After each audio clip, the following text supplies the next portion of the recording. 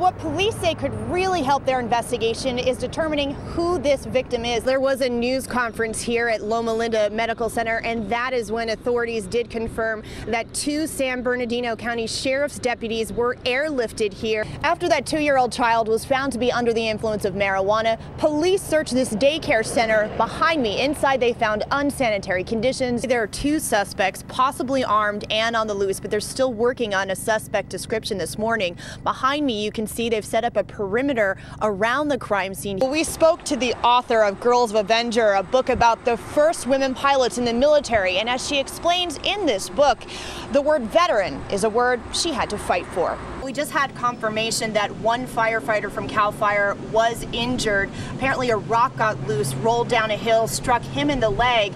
He has minor injuries, but he was taken to the hospital just to be checked out. Now, we're at a ranch here called Laurel Springs Ranch. This is one of the buildings that is actually threatened by this fire. So firefighters have surrounded this building here.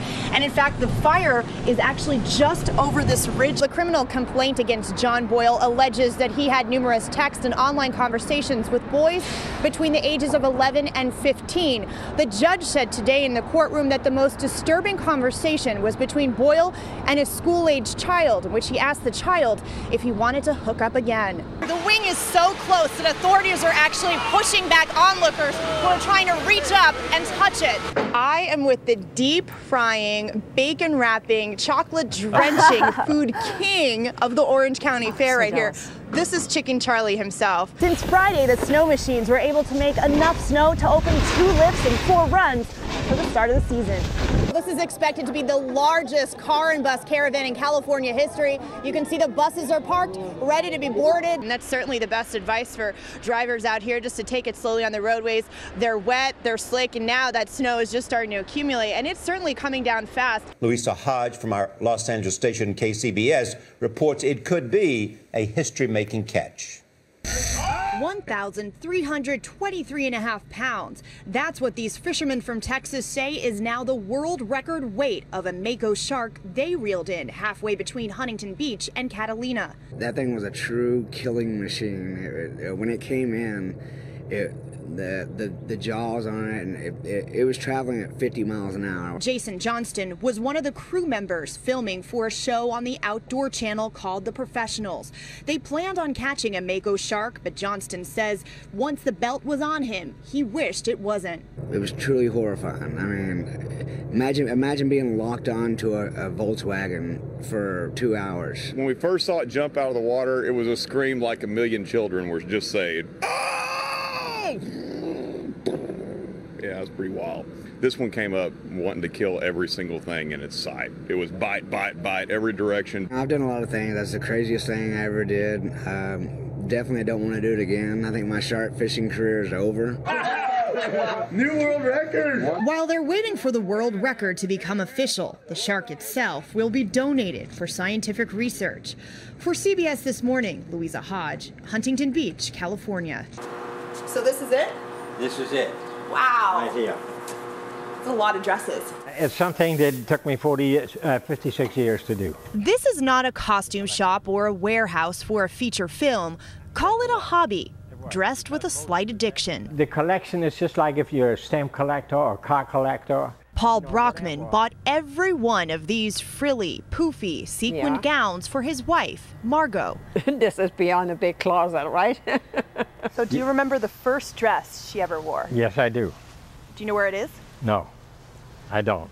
It's here, but I don't know right now where it is. The inspiration for the first dress came to Paul when he first laid his eyes on his wife dancing on a ballroom dance floor in Germany. He knew he never wanted her to wear the same dress twice. I spent every dime that I had that I could buy a dress with, I did. So your husband buys you dresses that you don't wear? Oh yeah, oh yeah. He has done quite, bought a lot of dresses I never did get into. You see, the dresses were Paul's passion. His favorite part of a dress? The sound, swishing sound by either dancing or walking. But the swishing sounds remained a secret until now. If anybody would find out that I was collecting the dresses, they maybe think, what kind of guy is this? He managed to skirt the issue until his daughter discovered his stash in his garage. She says, "What's all this?" Well, I had to tell her. Paul Brockman is finally sharing his secret and letting the public into his massive closet for a bargain. With the money he earns from selling the dresses, he plans on fulfilling his lifelong dream of dancing with his wife at the New Year's ball in Vienna. That's what I want to do before I go. I want to do it one time, to go to Vienna and dance that waltz. But the big question is, where will she get a dress? I probably will find one in here. Of the 55,000 dresses the Brockmans owned, this Gardena warehouse is just a third of them. They're selling them here on eBay and 55,000dresses.com. In Gardena, Louisa Hodge, CBS 2 News. Ask anyone and they'll likely have a story. I felt like all of a sudden everything I had was gone. But call them and they may not answer. People had just been bumping into me and I literally started being like, "Did you take it? Did you take it?" When it comes to stealing cell phones, thieves are dialed in. A criminal's mind, they just see money. To some, stealing a cell phone is like taking candy from a baby. In this YouTube video, that couldn't be more true. You can actually see a man taking a cell phone from a 1-year-old while she was watching cartoons on it. And watch as a man on a subway waits for the doors to start closing to swipe a woman's cell phone right out of her hand.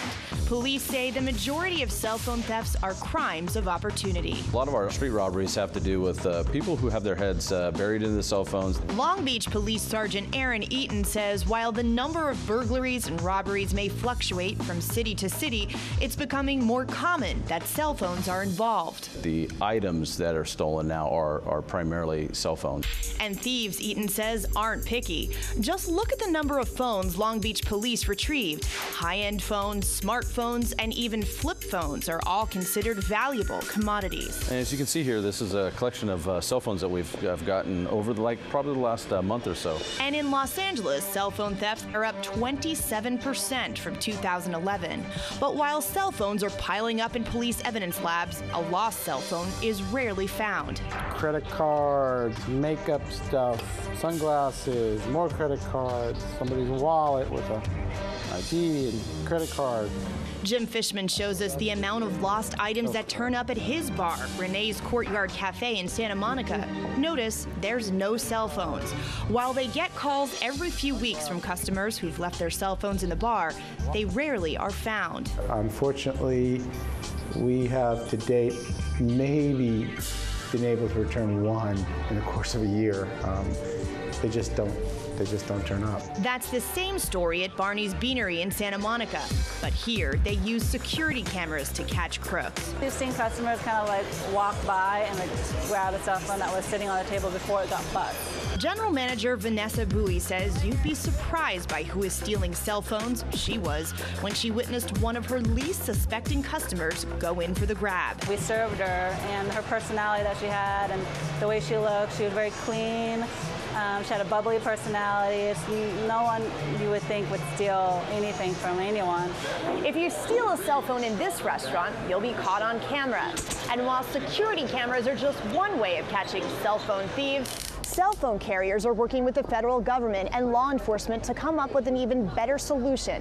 By November of this year, they plan on launching a database to prevent the reactivation of stolen smartphones, so a thief who stole a cell phone wouldn't be able to use it. I would feel a lot better if I didn't know that somebody was just off there with my phone that they stole of mine, using it however they please. Kylie Woodsman says this would have saved her hundreds of dollars, and not just from having to buy a new phone. About a month later, I got my cell phone bill, and I saw a bunch of charges for ringtones and for naked pictures, and there was a couple charges for some app use. While wireless providers are working on new solutions to protect cell phone users, law enforcement offers this advice. If your cell phone is stolen, file a police report right away. Always keep track of the serial number on the back of your phone, so if police recover your phone, they'll be able to return it to you. Lock your phone, and don't store secrets like passwords and account numbers on your cell phone. I felt like I couldn't do anything because all my stuff is on there, my social security numbers, my parents' cell phone numbers, my bank account stuff. And if you download apps with tracking devices, hunting down your phone's whereabouts without the help of police can be more dangerous than you'd think. With somebody tracking down their phone, it's not safe because you don't know exactly who you're dealing with, and some of those individuals who steal the phones are violent criminals. From violent thieves to mobile muggers to first-time offenders, cell phones are calling to more and more criminals, making your small wireless device a big target.